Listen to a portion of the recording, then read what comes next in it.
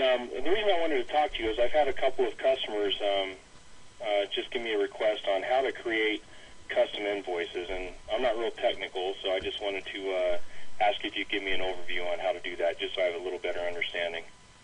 Yeah, sure. I think the first question people ask when they want to customize standard time invoices is where they're located on the hard drive. So this path right here is actually where you'll find them. And then in this folder you're going to see a series of RTF documents that you can open up in Word. Those are the actual standard time invoice templates.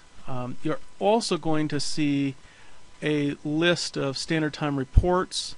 You can insert a report, a standard time report, into an invoice, but I'm not going to get into that. Actually, what I'm going to do is just open up one of these documents here so that you can see it in Word and see how they're edited. The first thing you encounter when you open up one of these documents is that they're arranged in a series of text blocks and tables on the screen. You don't actually have to do that, but that's one of the ways to arrange these in the document.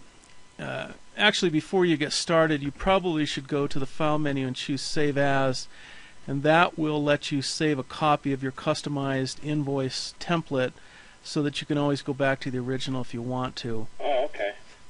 One of the things that you see in the invoice template are a series of tags. These special tags with square brackets around them are used by Standard Time to put data on the in the document, and they can actually be located anywhere in this RTF document.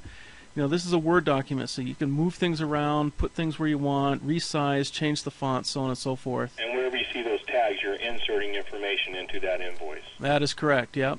Okay. And one of the other things that people tend to do when they want to customize invoices is to put their logo. So I'll show you how to do that. I'm just moving this little piece of text down. I can click on the insert, go to the picture icon, and then double click on the logo that I want to insert. Oh, okay. Just resize that, and you can see in this example you've got your logo and then the address right below that. Gotcha. Other things you can do if you don't want to see certain data, you can you can delete data, like I just deleted that row. You can delete a column if you don't want to see certain data there.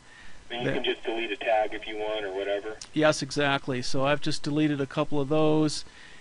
We don't actually publish a list of these tags, but you will find them all in the invoice templates on your hard drive.